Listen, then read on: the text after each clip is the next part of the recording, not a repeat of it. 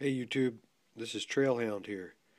Today I'm basically going to be showing you how to make my version of a chicken feeder. Um, Pretty much using the same exact setup as Smoke Eater 908, except trying to show you what you can use that's readily available and rather cheap. So for the tools I'm going to be using, Dremel drill with a drill bit, of course. I have an X-Acto knife there, and this is just a multi-tap. And that's going to be for the um, micro nipple. So what I have here is a 1-inch PVC cap, a 1-inch to 3/4-inch PVC reducer, energy shot, bottle, and at Walmart you can get these in the travel section. Some Listerine. I think this is says 3.2 fluid ounces, but when I got it, it only had about that much Listerine, so I bet if you filled it up all the way, you'd get 3.5, maybe even 4 ounces in those bottles. So I'm gonna I've already started a little bit on this cut out right here. I'm gonna come 90 degrees from that. With my Dremel, I'm gonna make a notch here for an air hole, and then that's basically just going to go straight down inside of the 1-inch fitting. And I'm going to drill a hole in the bottom of the 1-inch fitting, and I'm going to tap it and put the micro nipple in. The energy shot bottle, of course you can use it for your remote, but mostly I got it because I need to use the cap, which fits perfectly inside of here, and I can push it right down. I'm going to wrap it once or twice with some thread tape just to make sure it's sealed, and drill out the end cap of it.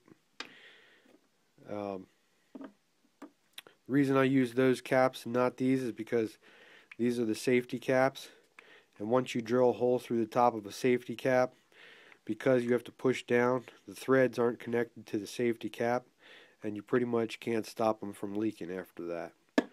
Plus I get to keep it so that I can pack it away without it having it leak. Okay, I've taken, basically, as you can see here, 90 degrees from where I notched out for my nipple hole to be. I've just pressed the side of my Dremel right down inside of here and made a nice groove. Now you can see that there's a lot of little plastic burrs and stuff, and that's what the X-Acto knife's for. I also used a X-Acto knife to clean this out, and I'm going to clean that up and get to the next step. Okay, got that deburred cleaned up. It's got a nice groove in it. I don't cut it the whole way through. I could, but I like to make sure I have a really nice fit. Very solid. Gets real snug right about there. If I push that down hard enough, it'll fit all the way down there. I'll never need to glue it or anything. Won't have to worry about it coming loose because I didn't cut the whole way through the side. So next what I'm going to do is, there's a small line on the bottom of the caps where they're formed, right about maybe not even just a few millimeters above that. I'll start my hole for my nipple cap and just drill it right in here. It doesn't matter, I can drill it anywhere I want to on the whole thing, because I can manipulate this piece to line up no matter where that hole is. So I'm going to drill that hole, and then I'll be right back. Okay, got my hole drilled. As you can see, it goes right down into the bottom there. That's about where you want it.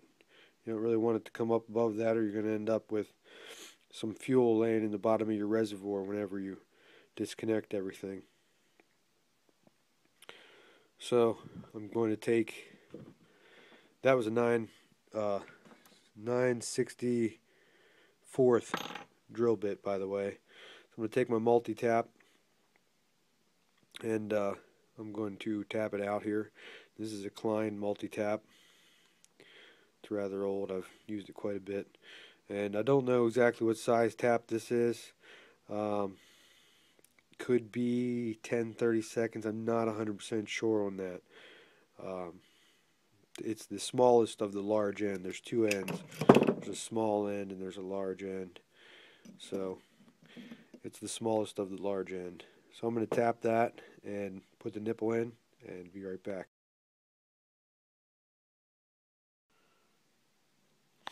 Alright,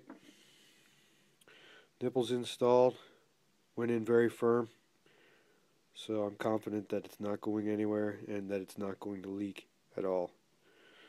So all that's left to do,